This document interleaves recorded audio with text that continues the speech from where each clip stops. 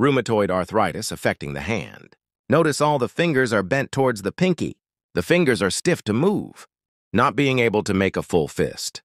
Worst of all, the fingers cannot come out straight, making it hard to perform basic functions of daily living. Rheumatoid arthritis is an autoimmune condition.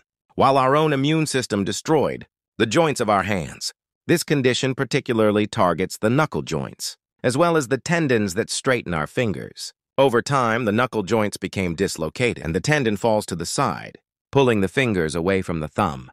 So how do we transform a deformed and disabled rheumatoid hand on the left to a straight and functional hand on the right within only 2 weeks of treatment? This is the result of knuckle joint replacement using silicone implants. The incision is made on the back of the hand over the dislocated knuckle joints. The arthritic joint surface is removed on both sides. A broach is then used to create space within the bone to accommodate the appropriate-sized implant. The joint is now relocated, and the tendons are rebalanced. To help straighten the finger, the same procedure is then repeated for all the affected fingers.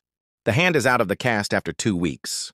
To encourage early movement, the hand therapist will apply a splint for another few weeks for protection and swelling.